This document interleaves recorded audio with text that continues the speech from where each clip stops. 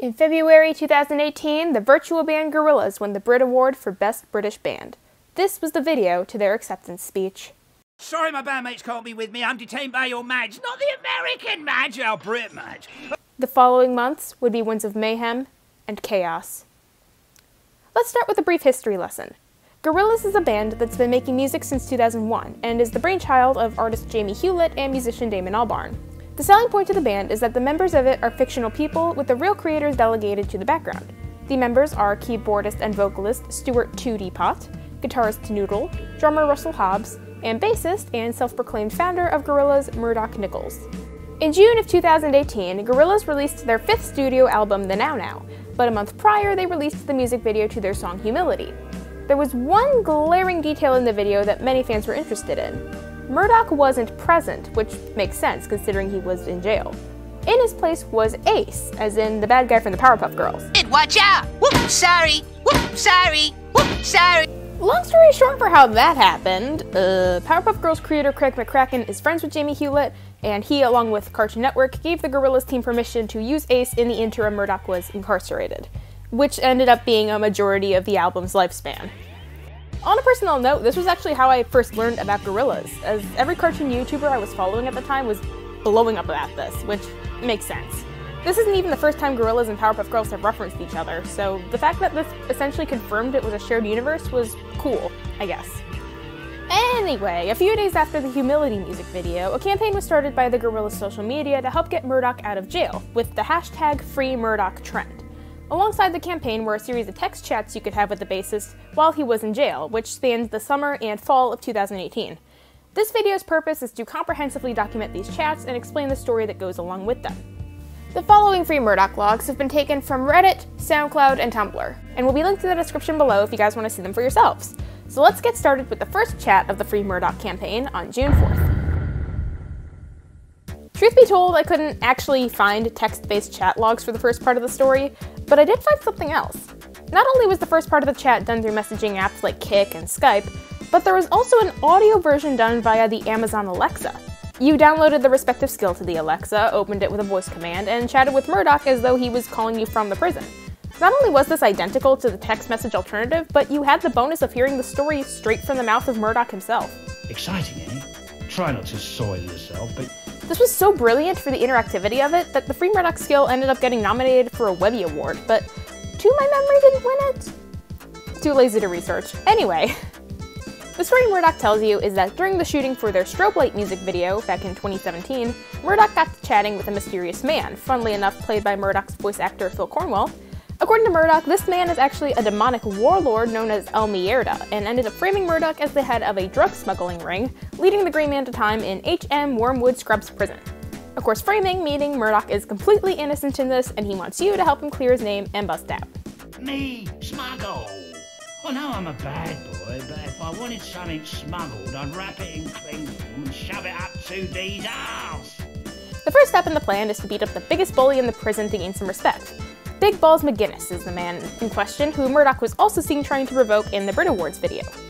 Murdoc gives you the warden's login info, and through what's essentially Mad Libs, you create a series of messages to be played over the PA system to elicit a fight between McGinnis and Murdoc. He's always enjoyed experimenting, and once got super gonorrhea from a pickle. This leads into the second chat on July 20th.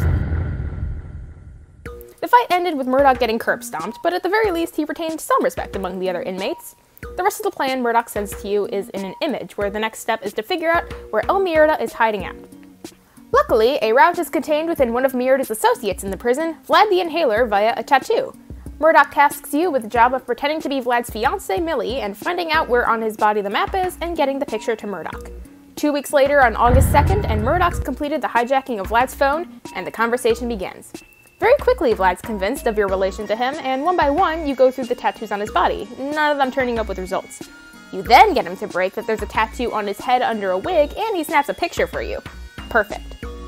2 more weeks later, on August 17th, then you send Murdoc the tattoo, and he highlights at the bottom that there's coordinates. And there's only one person who would be able to decipher those coordinates and track down El Mierda. That's right.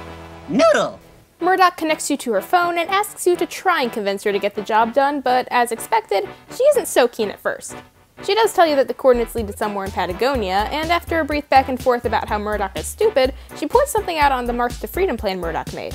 In the corner, it says Mierda Soul Harvester, and eventually Noodle deduces that Soul Harvester may be a clue, specifically concerning 2D.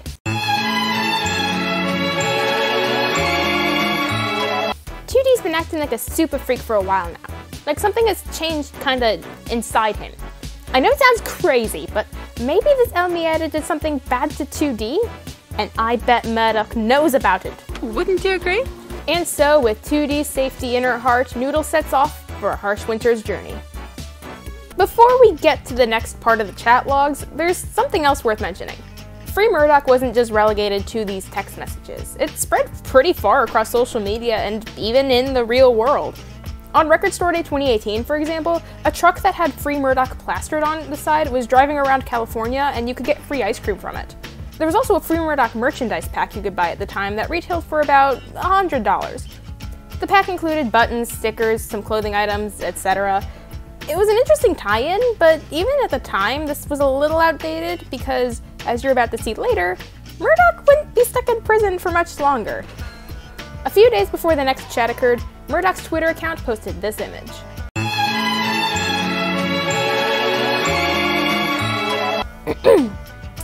My loyal comrades, change your plan. Try not to blame yourself, but plan A has gone tits up, so it's time for plan B. By which I always mean a backup plan, not that rapper who was in the Sweeney. Anyway, me old muckers, this is it.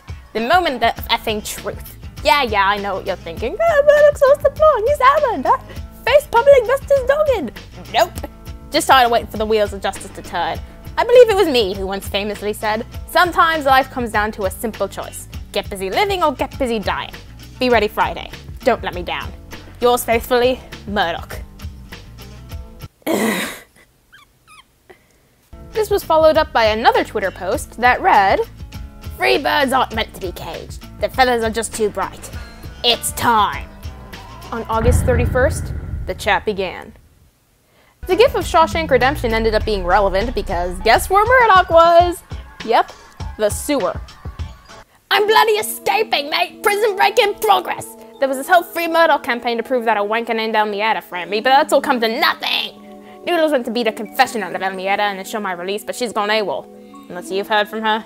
Nope, haven't heard from Ramen. As I suspected.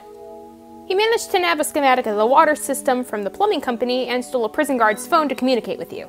The only problem is, you're the only one who can read the schematic and Murdoc's hit a dead end. There's 3 wheels in front of him, and after you tell him the direction they should be turned, the dead end opens up and freedom is on the horizon. All goes well until... oh, bugger. Shit! I've hit another gate and there's no Will Gizmo here! Balls, it's gushing in now like Willy Wonka's river, only it's not chocolate! I'm screwed unless you get the gate open! Save me! Maybe close the gate. I am going to die! Shit, didn't make a will. Leave it all to Madonna. Phone getting wet. The next chat happened in mid-September with Noodle texting you straight from Patagonia, and she's got a big story to tell. While hiking in the Andes Mountains, Noodle found El Mierda's hideout, which turned out to be a wellness spa. Upon entering, she was offered a cup of matcha tea and exposed to some lovely hot springs. Believing this to be a trap, Noodle asked to see the boss, who turned out to be El Mierda himself, a short old dude who looked nothing like the man from the strobe light video. That is not El Mierda. The real EM is tiny and old. So it sounds like classic Murdoc talking a lot of shit, doesn't it? Yep, now I don't trust him. Get ready for a sip of truth soup. I ask him if he even knows of Murdoc. He says no. He hasn't even heard of Gorillaz. Nothing was adding up here, so old man Mierda kindly offers me his crazy long-distance calling phone. Who do I call first? The prison. And they tell me something that had me like, Murdoc was not jailed for snuggling. Snuggling? Jesus fucking... Murdoc was not jailed for smuggling. Can you guess what he was jailed for? Murder? Prison HR sent me this. Murdoc was arrested for unpaid parking fines. Not only that, but the day he was meant to be released from prison was the day he made the Shawshank escape. Also, the dude from Strobe Light just turned out to be a leather salesman named Juan, but either way, Murdoc seemed pretty happy about it. Noodle then gets psychological with you and reasons that why Murdoc made the grand display was for attention. Once again regarding 2D. Think about it. The more love 2D was getting, the more Murdoc's story grew. As time passed, the lie got bigger and bigger, so big he sent me, Noodle, all the way Patagonia for nothing. So it turns out the reason for 2D's white eyes and general change in personality was just an ego boost due to Murdoc's absence. Then who shows up but Murdoc on a yak? And here we come to the final chat in October, with Murdoc for one last time. After letting you call him a jerk and whatnot, he shares his side to the whole thing. Right, well, in short, everything Noodle told you is true. My wrongful imprisonment story was mostly bollocks. It was just meant to be a bit of banter, but it got out of hand. I was happily doing my time, parking fines, guilty, when I hear fans outside screaming for my release. They'd even started this FreeMurdoc campaign. Maybe you started it? Nope, came in late. Anyway, the FreeMurdoc thing went straight to my head, like one of my famous Colombian Bloody Marys. I was drinking at the bar of my own ego, saying, "Hit me again," repeatedly to the barman, who was also me. So I started sexing my story up a bit. Smuggling, not guilty, etc. Also chucked in the name El Mierda I heard in the prison yard. I'm about to die. I'm swallowing logs. They're going up my nose, in my ears. For what? Nothing. To make headlines. At my lowest ebb, I finally realized what a twat I am. But it was too late. Or was it? Because then something happened. Just at the point of death, I saw... but I don't know. I can't put it into words. But it was beautiful and terrifying. I did a sketch of it. Next thing, I wake up by a sewer grate in an Aldi car park and bombed and shit, but alive! Afterwards, he talks about having a come-to-Jesus moment and realized he had to save Noodle. He booked it to Gorillaz HQ to regroup, hopped a plane to Argentina, and purchased a demonic yak to trek through the mountains. He even had a letter prepared for if he died along the way and El Mierda happened to find him. Side note, very sweet how Murdoc mentioned the fatherly love he has for Noodle.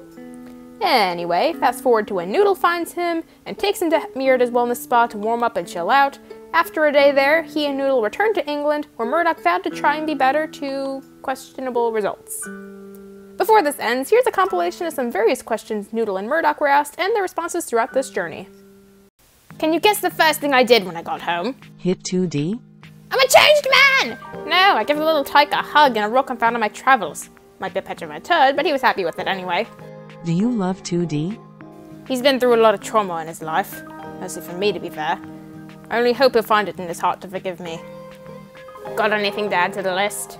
Yeah, stop hurting 2D. Let's not run before we can walk. Are you gay? My sexual preferences are more complex and terrifying than you could ever imagine. You're an idiot. And yet here you are. How's Russell? He's our resident beatmaster. He's also a walking spirit house, offering sheltered accommodation to wandering souls. If I ever die, I'm gonna haunt the shit out of him, naturally. You really are the stupidest man alive. Due to an unhealthy combo of abandonment issues and a monstrous libido. What do you think of Ace? Ace is an old mate of mine. Used to be a big player of the Gang Green Gang. We go way back, but that's another story. How's Ace? He's our new bass player. A little bit clingy, but his heart is in the right place. He has a heart, more than I can say for Murdoc. What happened to Ace? He's in back home. Last I heard, he was taking time out to write his memoirs. Naturally, I've got the lawyers on hand in case of defamation issues. How's Russell? Russ is in a bit of a sulk for some reason. Apparently it started around the time I got back. Weird. How's Noodle? Yes, I sent her on a suicide mission for no reason, but I've said so, so we're all good now. How's 2D? He's never been better. I think he was just missing me. Why would he do all this? He's an attention whore? Exactly what I was thinking. I mean... So he faked his death? No, that cannot be possible, because it is me who will kill him. Do you love 2D? 2D gets lost on his way to the toilet. Why did you dye your hair? Did it for fun. Trans! Fancy a celebration pint when I'm out. I'm underage. You can have a Ribena then while I get sorted on. Have you seen trans yet? I believe people should be accepted whatever they are or want to be. And that's the whole story of FreeMurdoc. Murdoc rejoined the band to finish the Now Now's tour, Ace returned to the confines of Cartoon Network, the yak Murdoc bought became 2D's pet, and all was right with the world again. Thanks for watching, as always leave appreciation, and I will see you in the next video, so bye!